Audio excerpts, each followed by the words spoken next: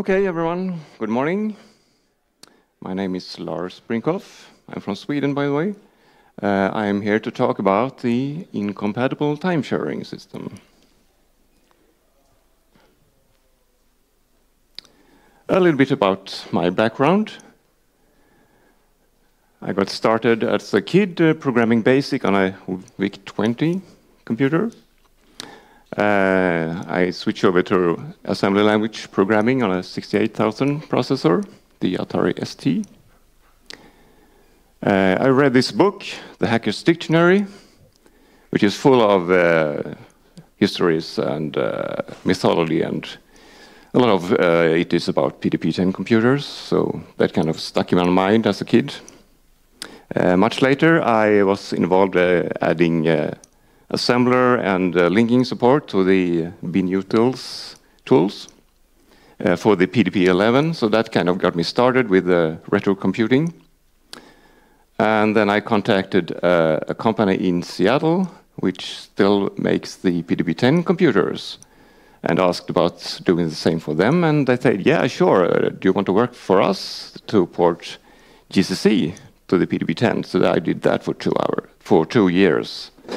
So then I was really into this retro computing and PDP-10 computers.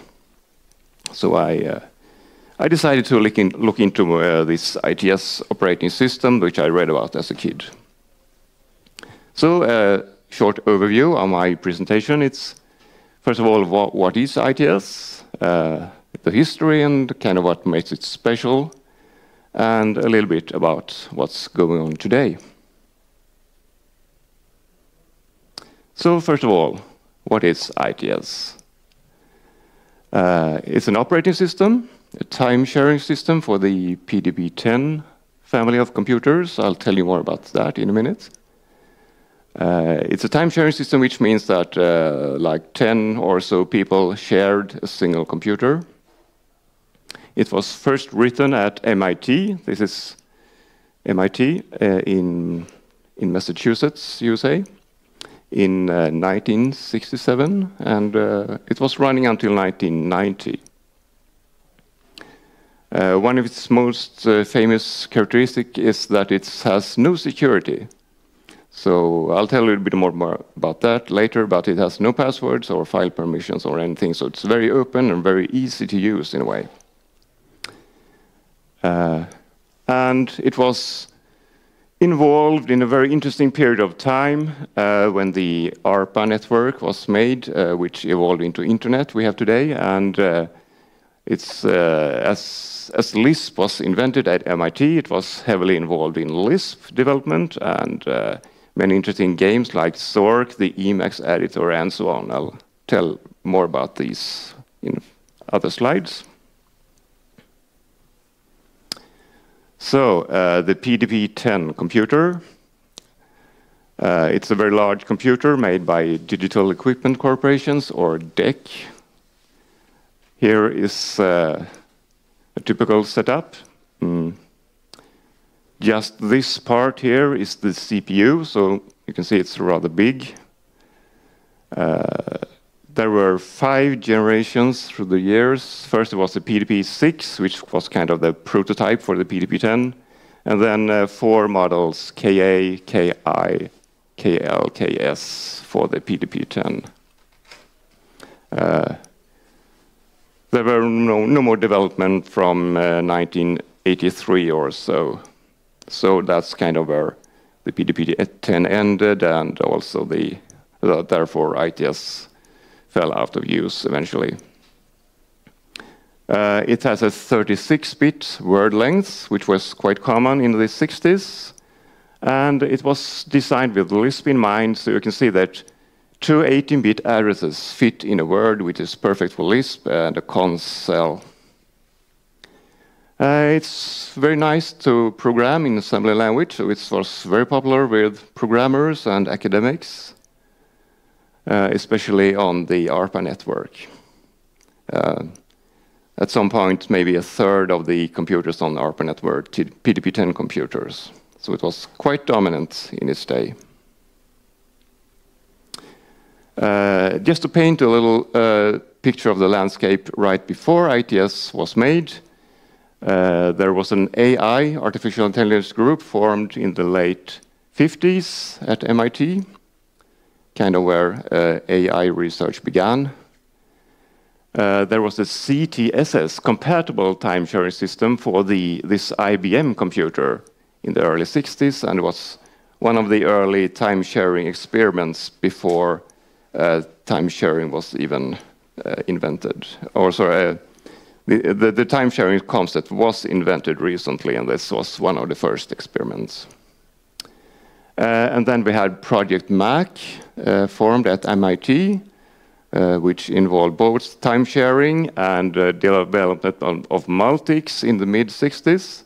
And it was also for the AI research.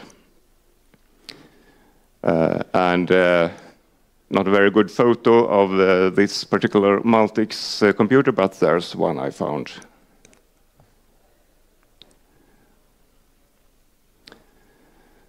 So, ITS was written at this AI laboratory at Project Mac for their first PDP-6 computer. At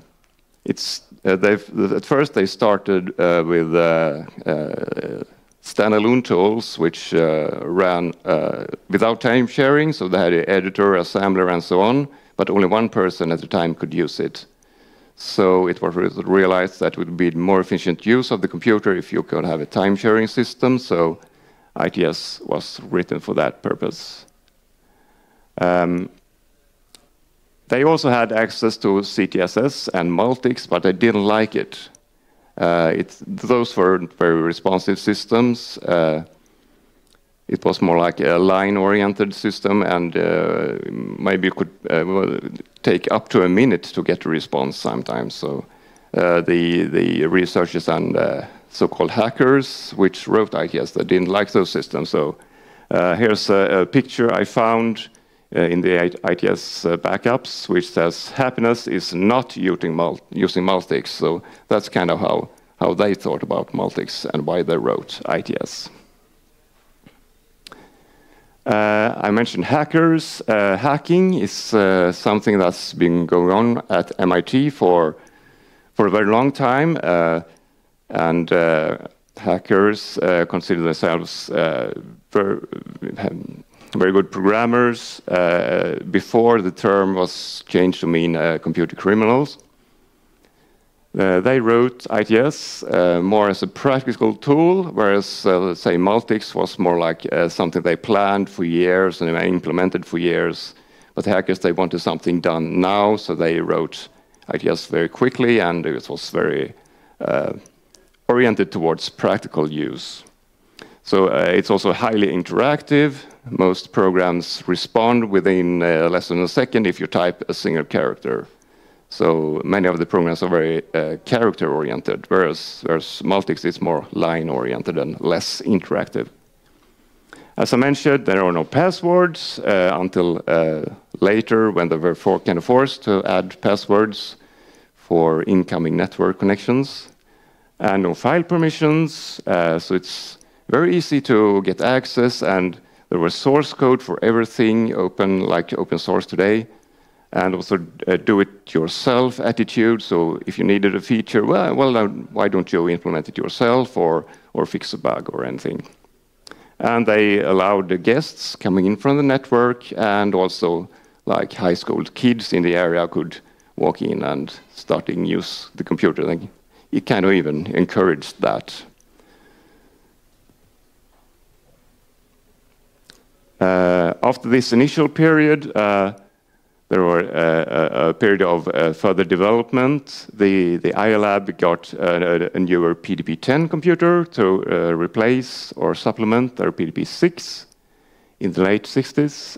They added virtual memory. The first system didn't even have disks, but as soon as they added disks, they could have swapping and paging towards the disk. They joined the very fresh ARPANET in the early 70s. And two more groups got their own PDP-10s and started using ITS on those as well. So that's an actual photo, one of the very few of the AI lab PDP-10. And this one is for dynamic modeling, headed by Licklider, who was the one who started ARPANET.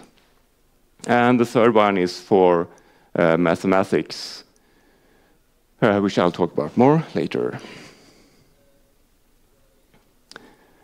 So in the mid-70s, there was a period of a lot of development and new things happening. Since they were on the ARPANET, they had a common router, so to speak, so they used that for internal networking, and they made a network file system that could transparently access files between all these computers, maybe the first network file system. They implemented new graphical displays with these fancy keyboards, which has control, meta, alpha, lambda, and so on. A forerunner to the Lisp machine keyboard. They implemented their own chaos network with a local, kind of like Ethernet, but their own version of that. They got yet another fourth PDP-10, a KL10 model, which is the biggest and fastest, mostly for running Macsyma, which is a mathematics program. I'll tell you more about that later.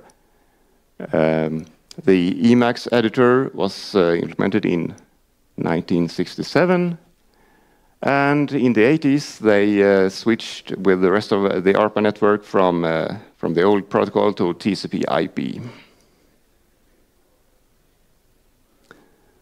So a little bit about the various kinds of research done with these computers.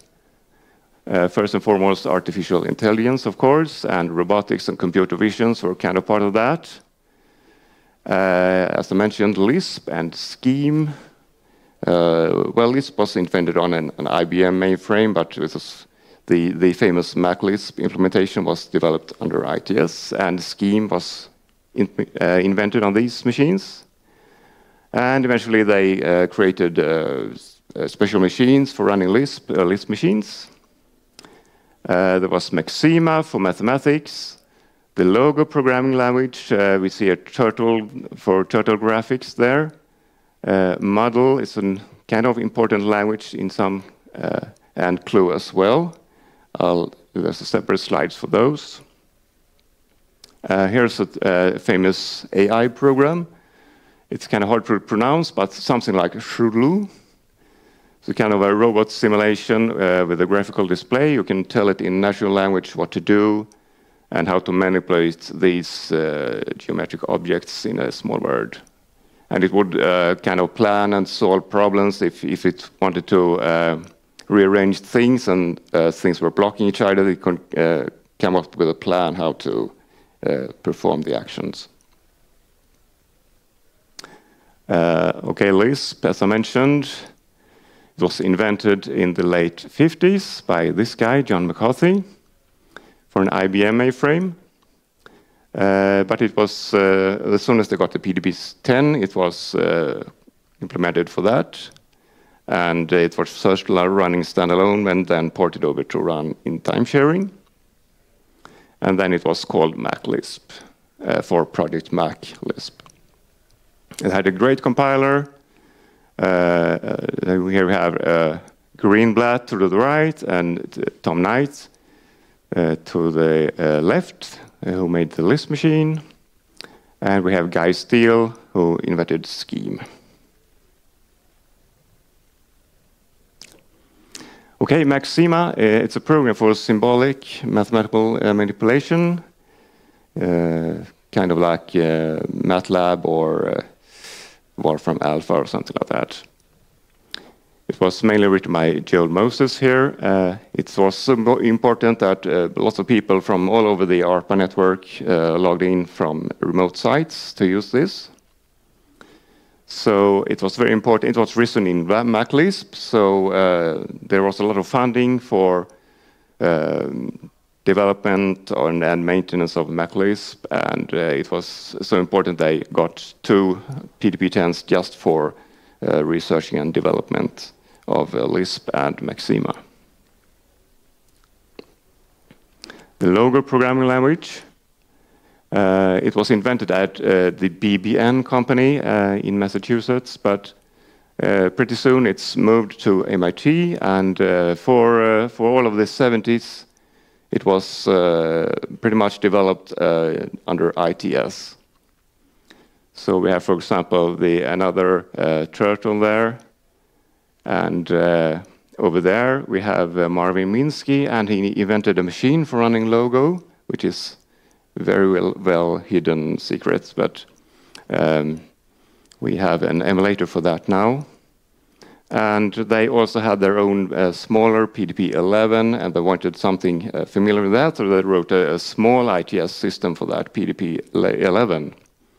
And that is also working on an emulator, and it's kind of similar to this big brother PDP-10 ITS. I mentioned the model programming language. Its most famous thing is that it was used to implement the Zork game.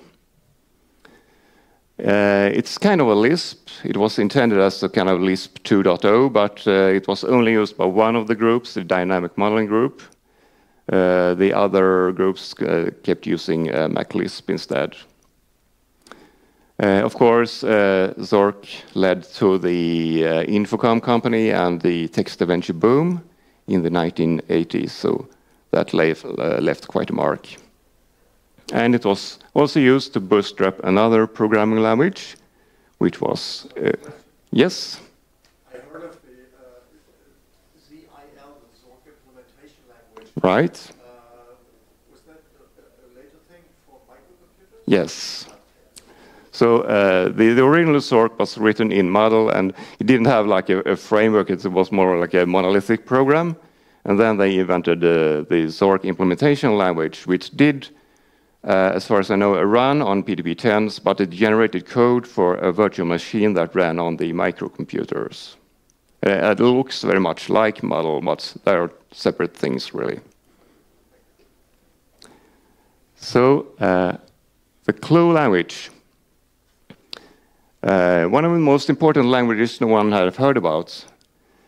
The name stands for cluster, which is kind of a class. It was invented by Barbara Liskov here for exploring a new concept of data abstraction, which we all take granted today.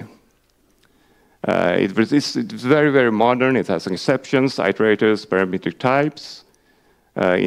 All the language designers in the 70s, 80s, 90s know about this, and it influenced many of the languages we use today. So it had a really great impact, but outside of language designers, almost no one heard about it. And also, Barbara Listov's Clue group, they got some graphical workstations, and they needed a graphical window system for that. So they took something from Stanford called W, and they developed X. So that's where the X window system came from. There were a lot of games on ITS. Space War was invented on a PDP-1. But it was soon ported to the PDP-6 and 10 as well. And it runs under time sharing in ITS, if you like. The MacHack VI program is Greenblatt's chess program. It's a picture there. It was the first program to compete against humans in real chess tournaments, so it even had like a membership in a chess club. The adventure game was very influential in the text adventure genre, and was the inspiration for Zork.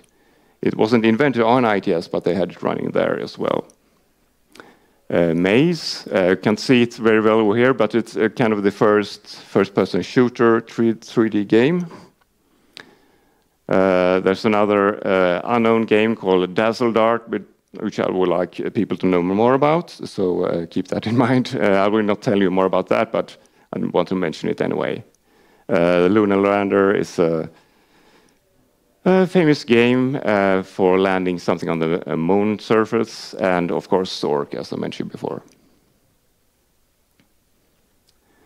I also want to mention a little bit of the multiprocessing aspects. We don't have just the PDP-10 computer and that's it. We have a PDP-10 surrounded by many other smaller PDP-11 computers. They still had the PDP-6 attached for running standalone programs without time sharing. So it was kind of a real-time microcontroller, except very big. They developed the first Lisp machine called Cons, which was directly attached to the PDP-10 with shared memory. And also a chess machine for Greenblatt's chess program. We have a GT40 up in the upper right, and we have a lunar lander running on there. And the Maze, the first-person shooter game, was running on the IMLAC to the lower left. And the lower right, we have that logo machine Marvin Minsky made. It had a dual displays, one for text, one for graphics. And for all this, there were tools, software, and so on the ITS system. So it was kind of the hub of all this development. Some of the special features. One of the most prided features is PC loosering, which sounds kind of strange, but it means that a user space program, it can never observe another user space program when the other program is running in the kernel. So as soon as you say you're debugging another program, it will either finish the operation halfway or back out and go back to user space. So that's kind of good for debugging and things like that, and that's something that Unix still has some problems with today. It isn't really a solved problem.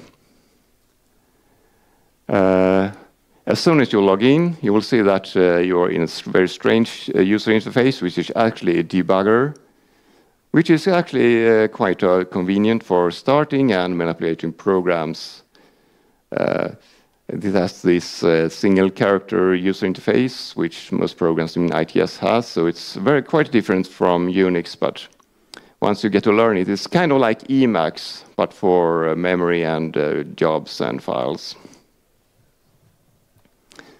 They had the user space device drivers, which one of those were for implementing the remote file system.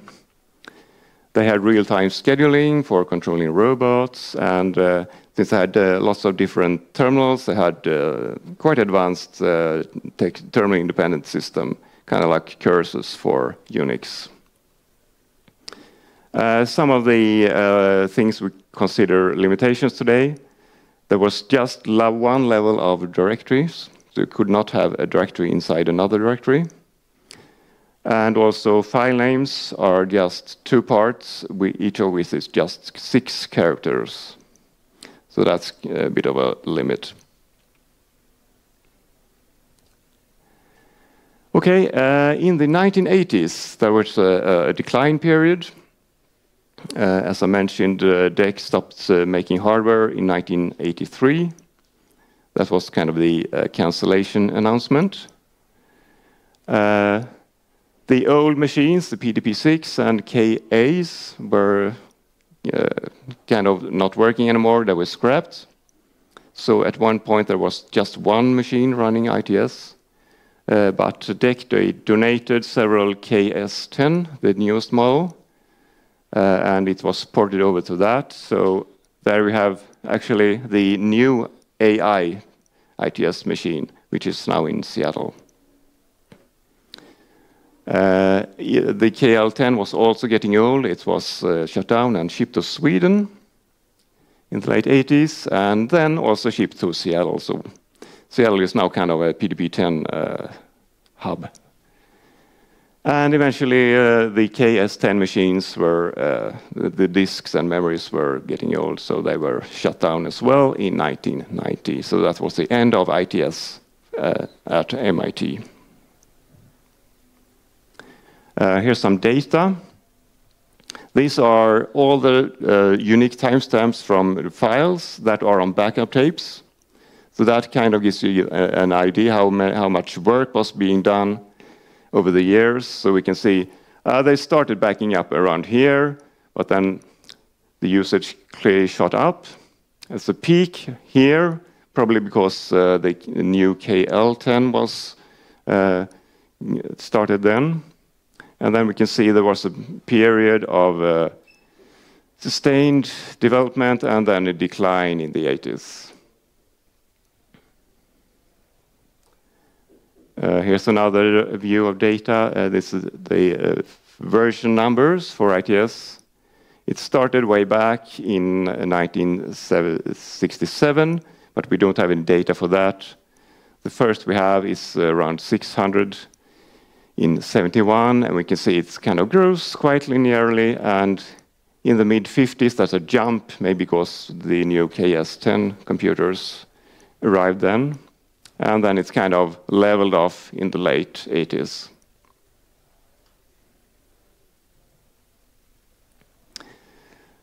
Some of the legacy things we still have today that comes from ITS. Maybe one of the most important is the GNU Project. I'll talk more about that. The Emacs editor was ported over to Unix, a new implementation, which is still running today. Both Emacs Lisp and the standard common Lisp pretty much comes from Maclisp.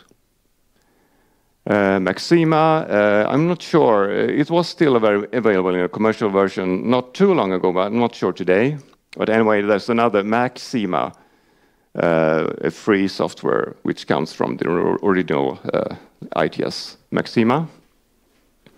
I would argue that the meta key we have on some keyboards today comes from these keyboards, and then they were supported in X as well, and that's probably why we still have it today. Unix job control. If you type Control-Z, it's to suspend a program, and that's exactly what it is in ITS as well. So it was actually an MIT ITS hacker that added that to Unix. And the more utility is a Unix version of what's done internally in ITS, and of course it's called less in the GNU version. The GNU project was started by Richard Stallman, which was an ITS hacker from the early 70s. So he was greatly inspired by the ITS values and how everything was free and open. And apparently he tried to update some software for this Dover printer, and he wasn't allowed to, so he was so angry with that, so he started the GNU project.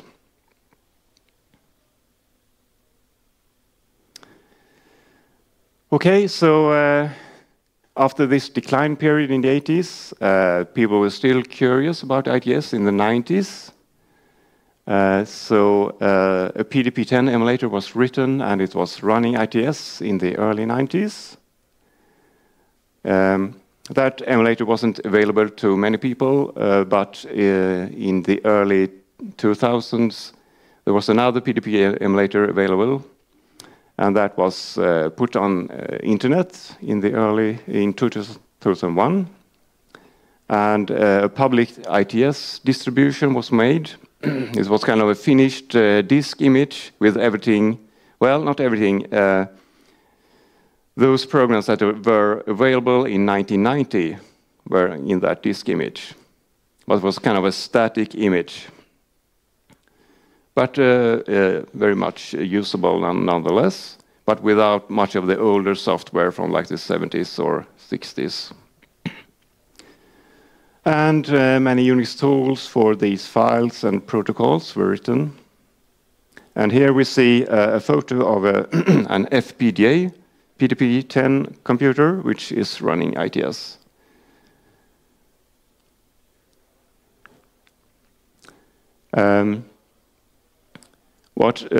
This is more recent development. When I got involved in like 7 years ago,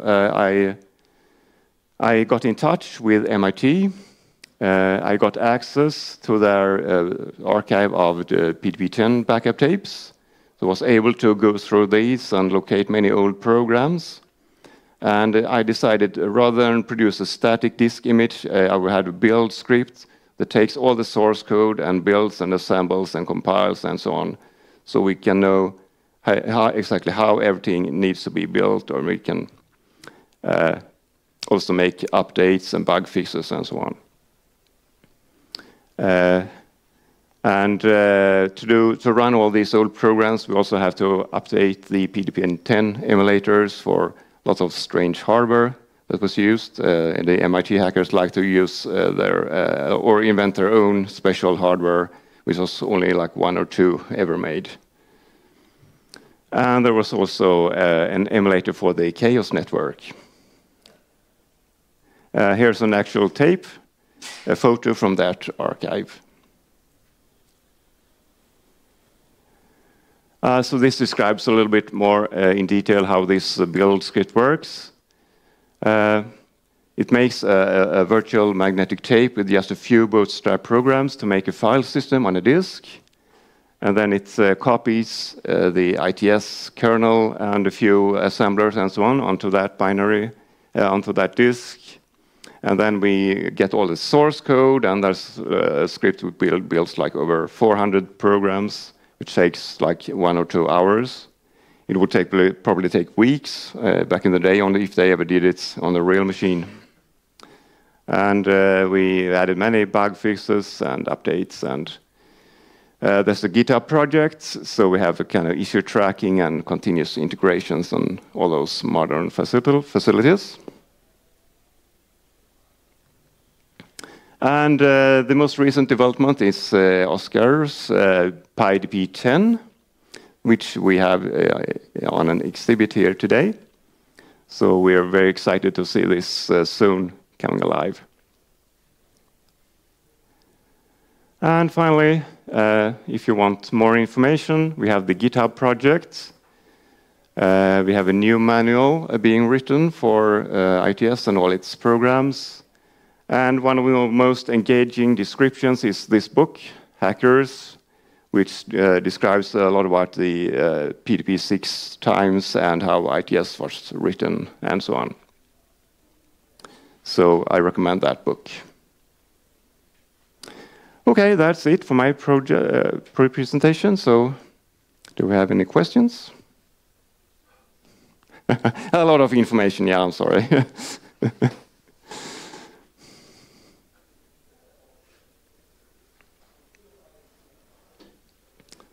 Nothing? Okay. Okay, yeah. Come talk to me later.